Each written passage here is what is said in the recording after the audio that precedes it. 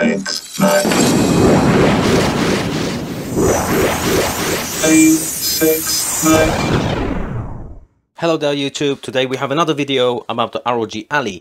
This time it's about the SSD that we installed last time. So the SSD we installed was getting a bit hot, but I didn't think it was going to be a problem. But just in case, I want to show you guys this mod I made, which is very small tiny fan, as you guys can see here. The fan is, well, it is coupled with this one, so it's working together with it. So I want to show you guys that I bought also another fan, which is this one here. This is also a tiny fan, and you can see how it fits onto the SSD like here. It's even smaller. This one is a little bit thinner, so I didn't know if this was gonna fit on there, right? So I bought another spare one, which is a tinier, even smaller one. I prefer this one because it's black, you can't see it, and the cable routing is here. It goes underneath. If you want to do this setup, it's this fan here has also thermal pads underneath here. So when you take this off the thermal pads, you have to align it back, so the cable, you know, you just have to fiddle a little around with it. But on the left side here, you don't have these. You don't have a thermal pad.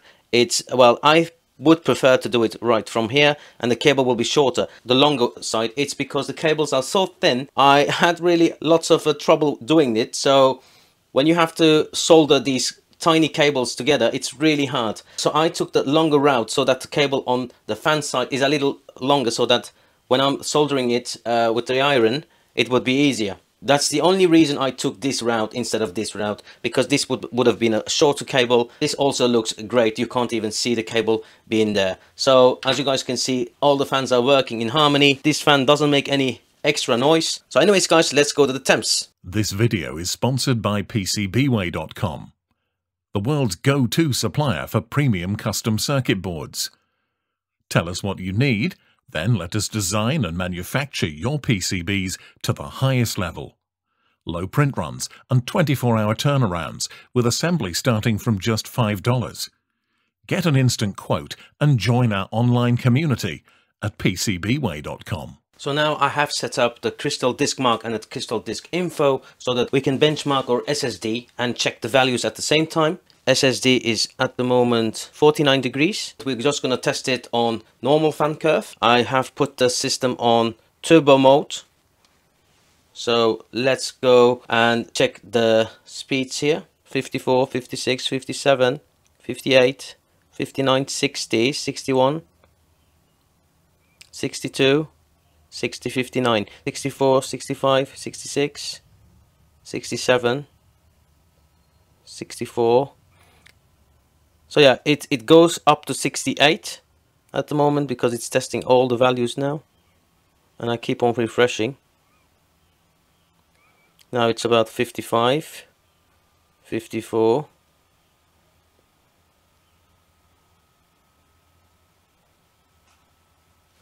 That's it. Now it's, the benchmark has done these two on the top, and you can see that the performance is pretty, I think it's even a little higher than before, because some people are using heat sinks, but I think heat sinks are fine, but on long term the heat sinks might not cool enough.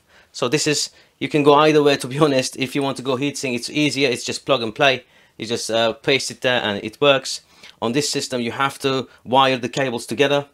So if you are good with soldering, you don't have to be a hero in soldering, but just have a nice soldering iron and you can make this happen for yourself as well. This is just a little niche setup, so I understand most of you guys won't want to do it, or just want to go for the heatsink mod, and also fine, but it won't be cooling. I think it won't be cooling as good as this one, because this is active cooling, and the active cooling is better as when this is a scenario where we're not playing games.